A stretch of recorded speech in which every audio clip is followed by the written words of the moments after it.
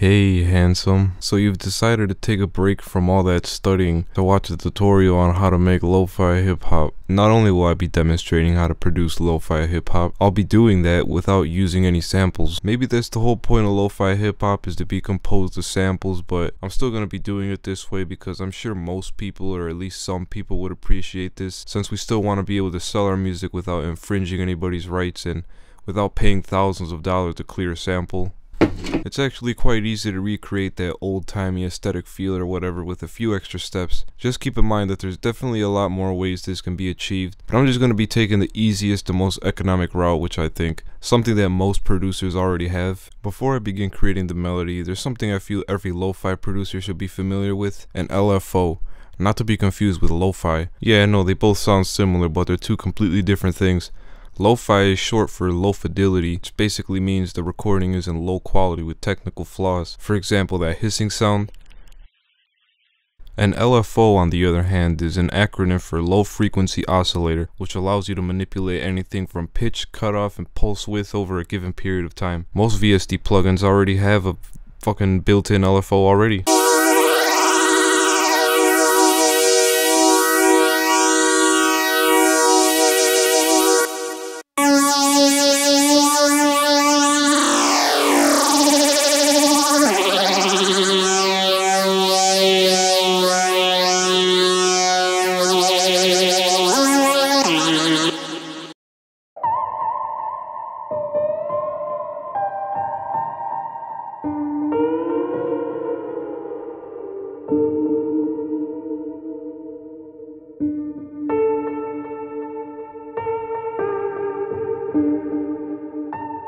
That makes it sound pretty old, right? Now that we got all that fucking bullshit out the way, we can start creating the melody. This part is completely up to you. I recommend looking up jazz chords to help you find a place to start, since jazz seems to be a common variation of the genre. But I'm just gonna be doing my own thing for the sake of the video or whatever. I'm just gonna be going with like a fantasy type of feel or some shit.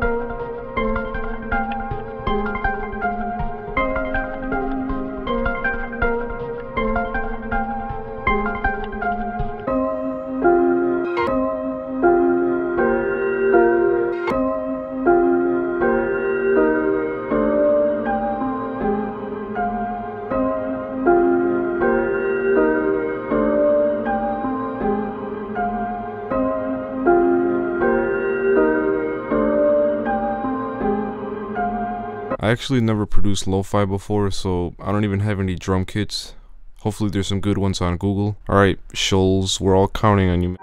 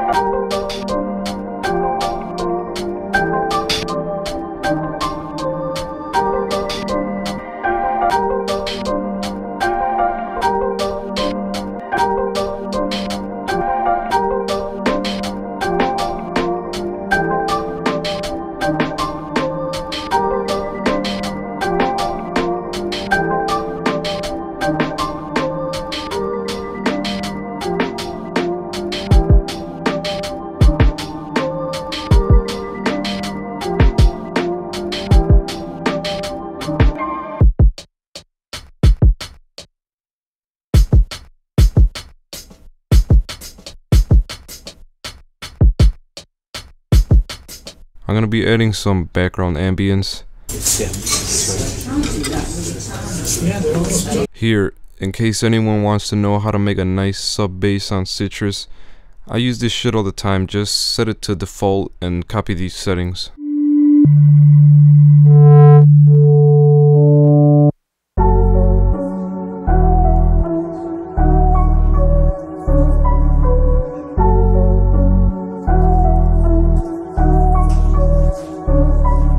Alright, down to the final part of the fucking beat shit. Yeah, 3 fucking Maximus on the master channel. This is definitely an unconventional and almost unholy method of mixing, but I find this helps the track sound as if it's been rendered 100,000,000 fucking times, which is actually what we're looking for in this case, and it also creates a nice sidechain effect. I also managed to find a free and easy to use, decent sounding LFO plugin to give a more arbitrary pitch bend effect to the entire track. You can just fuck around with the settings and see however you like it. Here, check it out.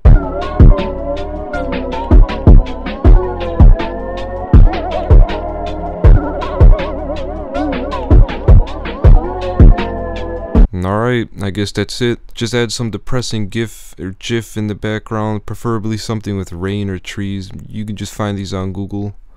And here's the final result.